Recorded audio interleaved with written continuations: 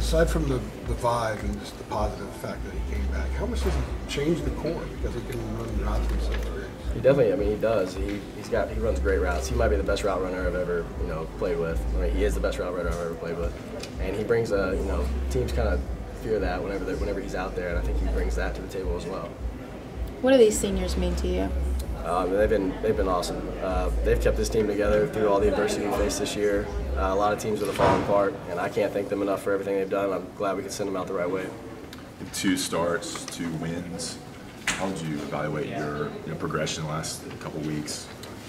Yeah, I think there's some things I got to work on this week. I wasn't really that pleased with what I did today. I think there were some little mistakes that I really got to fix in order to be successful in the future. It seems like you're more confident with 4 touchdowns. Definitely, felt a lot more comfortable. Just like some little things that personally I just think I need to fix, but I do feel a lot more comfortable back there, and it was a fun day. Was the offense having struggled for much of the year? I mean, what does it do for you guys to reel up 5 straight touchdown drives like you did heading into halftime? That was huge. I mean, you just kind of keep building off of it. Once you get that one, then the momentum, you can feel the momentum, and we just kept going, and it was like we're going out there, we're expecting to score, and it was huge to get the momentum going. After the Miami game, you guys talked a lot about the positive vibe and keeping the spirit up and focus and all that kind of stuff. But what does 2 wins do to that? Yeah, so like we've been talking about, they're going to remember November. That's kind of been our saying this past month, and that's the thing. We want to finish this month out strong and keep it rolling into the next season. How big is it going into next week? That kind of game, the coach kind of said, hey, pretty much your bowl game.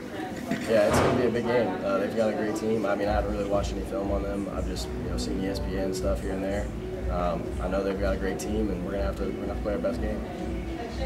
You said it, Coach Fedora said it, but in practice, how have the seniors kept this team together? Has it been through action, through words, or what have they done throughout this process? Both. I mean, all of them are very vocal leaders. I mean, they're MJ, Austin, Bentley, all those guys. They're always keeping people together. And, if something's wrong, they're going to bring us up and they're going to talk to us about it, and we're going to get it straightened out.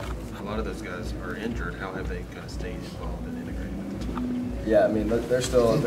They're still in the building. They may not be out there in practice, but they're affecting this team in the building, in the meetings, and a lot of other ways.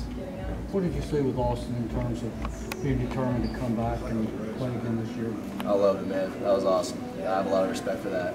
He could have easily just packed it up and said, "I'm gonna, get ready for the draft or the combine, and I'm done with this." But I have a lot of respect for him for doing that and coming back and try to do the best he can with his team. I really appreciate it. When did you learn that you would be playing today? I'm pretty sure I learned like at the beginning of the week.